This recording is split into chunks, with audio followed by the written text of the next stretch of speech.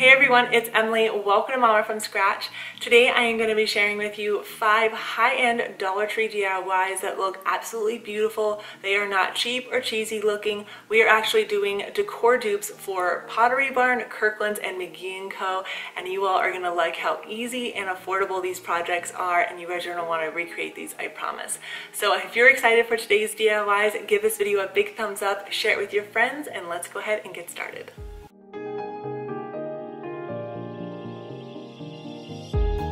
So I started with a wood canvas and I already had one stained, so next I moved on to the wooden dowels, and all I'm doing here is taking these smaller wooden dowels and placing them kind of at an angle on my canvas so I can mark them with my pencil where I need to cut them. This DIY and all of the DIYs are actually really simple, so I know you guys will be able to recreate these.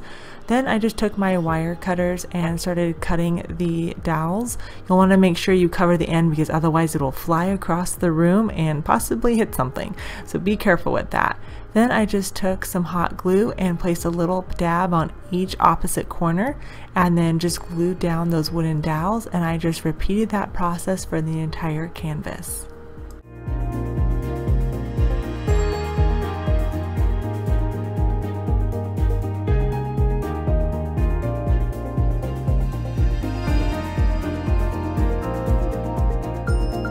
So my canvas frame actually has a brown paint on it, and then the next thing I did was take some ribbon from Dollar Tree and glue that all the way around. I just forgot to hit the record button, so this is the way it turned out, and I think it looks really similar to the Kirkland's decor. They wanted about $120 for the set, and so I think this is a great dupe, and you can of course adjust the size as you need to. For the next project, here are the supplies you'll be needing.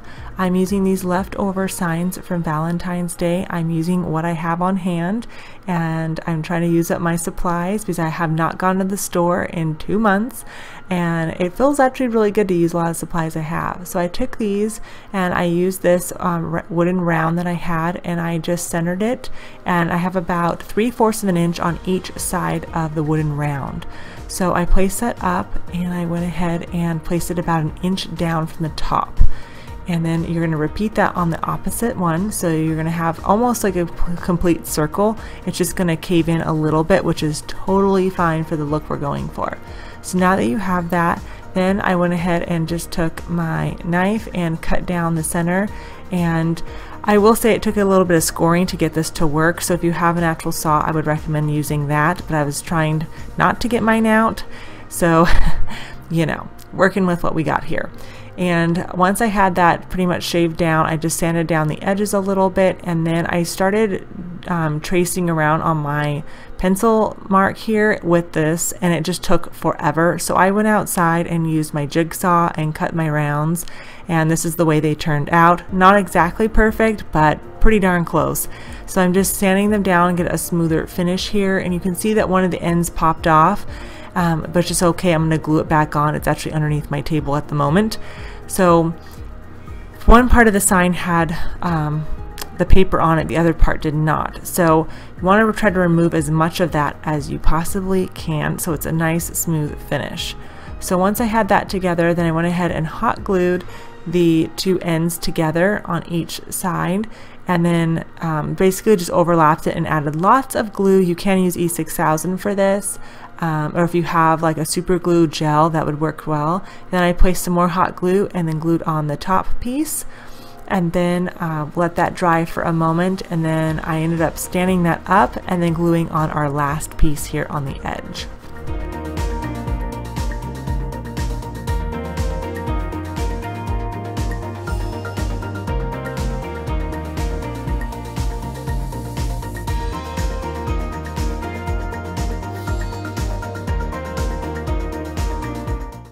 So we got a nice little sculpture here.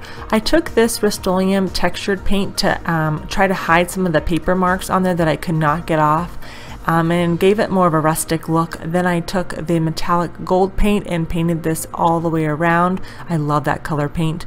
I let that dry, and you can see how it's a little bit rough looking, which is just fine with me. Actually, I think it feels like it adds a little bit more character to the piece.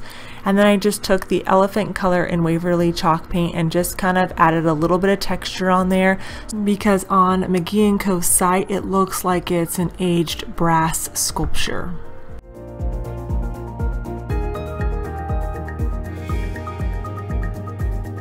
I thought this was a great dupe for a fraction of the cost, especially reusing some of the supplies that I had. This is the way it looks up close. Pretty darn good, especially since I just used the supplies I had on hand.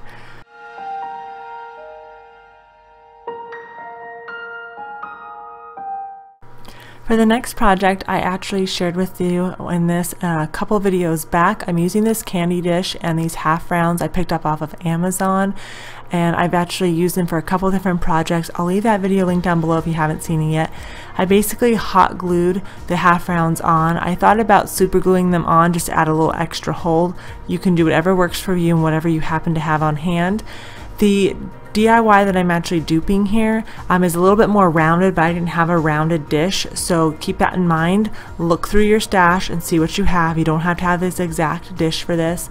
I just went ahead and worked myself all the way around the dish, and then you're gonna stop here for this project. But I will say, if you decide to add the Waverly chalk paint to this, it actually adds a little bit of character and texture to the dish once we paint it gold. So I would actually recommend doing this, because you're going to see some of those swirls and it makes it look like an older dish, and it just looks really pretty. But if you don't have it, it's okay. Just skip this step and go straight to spray painting it gold with that metallic gold paint that we used in the last project. That's what I went ahead and did, and I just went all around it evenly, giving it a nice fresh coat. I thought it looked really good just like this, to be honest with you, but I'm trying to get that look that Mcgee & Co. has for their brass dish. So that elephant color and just lightly dabbing it onto the half rounds here. I'm trying to give it an aged brass look, and it adds a little bit of, you know, character to it and depth. I like it all gold. I think this piece would look really pretty all black too. But overall, I think it's a great dupe for a fraction of the cost. Theirs is a little bit bigger, obviously, our actual brass bowl, but ours is pretty good looking too. For this next DIY, this is actually not a dupe, but I love the way this project came out. It was super easy. I got one of these wind twisters. They have a couple different shapes at Dollar Tree, and I just took a wooden dowel and glued that to it, and then to help secure it, I took the piece of fishing string that was on there, whatever it was, and wrapped that through the different hoops and just hot glued that on for extra strength. And then I cut off that little round once I was done with it, and then I let that dry for a quick second. Then I took the bottom and just cut that down and rounded it a little bit. And then they have these gold feathers at Dollar Tree, and I had the leftover base, so I added some E6000 to it because it was metal, and then I added some hot glue for some instant hold, and I let that stay there. I actually held it for a couple minutes, and then I took it outside and spray painted it black, and this is the way it turned out. And I think it's a really cool art piece to add to a bookshelf and stuff, and it only cost me $1. I really like these type of projects. Super simple and classy. So for the next project, these are the supplies you will need, and I'm using this woven basket. Dollar Tree carries these in a few different colors, and so I'm just going to snip off the very bottom of it, leaving that rim all the way around the edge. And once you get that off, you can leave it black, or you can paint it brown. It's completely up to you. I took this leftover sign that I had, and I needed to shorten it because it was a little bit large for the basket, so I cut it down, sanded it, and then I'm gonna just cover it in black paint. You can spray paint this, but I decided just to paint it because it was a little bit quicker.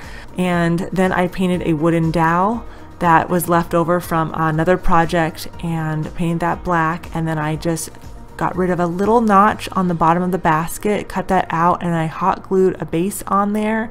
You want to make sure you go up about 1 inch too, that way it helps to hold the basket. And then I hot glued that down to the bottom with some E6000, and this is the way this dupe came out. I think it turned out absolutely fantastic. Now theirs is brown. I don't have any brown paint, so I worked with what I had, but for $1, I think it's an awesome dupe.